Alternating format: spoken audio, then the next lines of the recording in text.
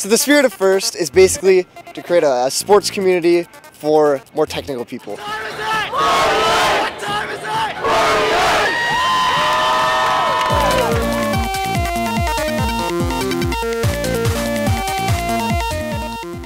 it? You spend a lot of time designing, and you spend a lot of time building, and you go through the entire process of an entire build in 6 weeks. And there are teams of 40 people who all get involved, all have a part on the robot, and there are trophies, and there are scholarships. We're really trying to just train a new generation of engineers.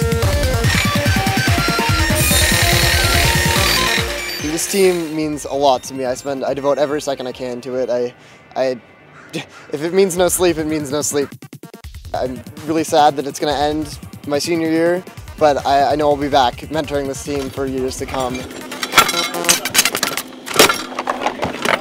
When I joined FIRST, basically I learned how you have to think so much on your feet and think like beyond just what they tell you to think about, thinking outside the box all the time.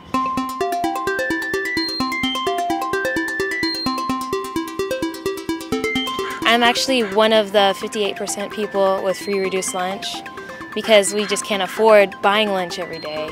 We can't afford spending all that money all the time.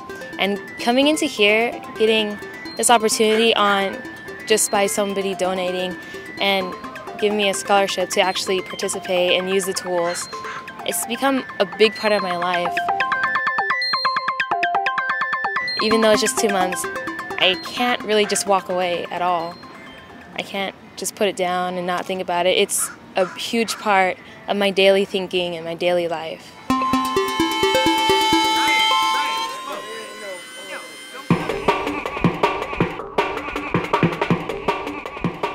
Team Xbot, the team I'm a part of, definitely changed my life. When I joined the team, it was my senior year, and I didn't even know if I was going to graduate. You would have dropped out if it hadn't been for Xbot. I absolutely would have dropped out just due to complete aimlessness. I'm actually in college thanks to my experiences with this team. There's a student on our team who a lot of his time spent on the team, he wasn't trying very hard, and that was definitely a reflection of schoolwork, we found out. And this year, he has blossomed into an amazing programmer.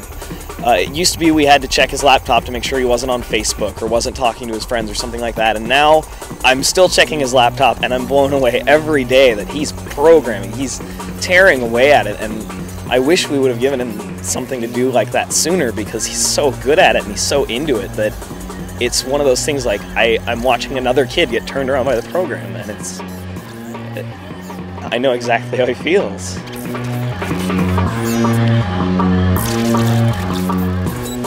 Building a robot in 6 weeks isn't easy, and I watch these kids come in day after day, staying till past midnight, trying to convince their parents, you know, we gotta stay, we gotta fix the robot.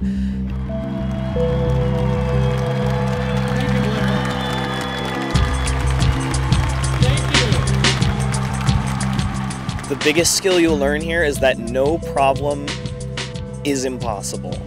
You take 6 weeks and you design and build and test and watch it break and pray to God the next solution will fix it, but you never quit. I think the most important thing that anyone learns on our team is that you can't stop for very long. You know, you can feel bad when something doesn't work, but you have to get back up. You have to keep trying to fix it because otherwise no one else will.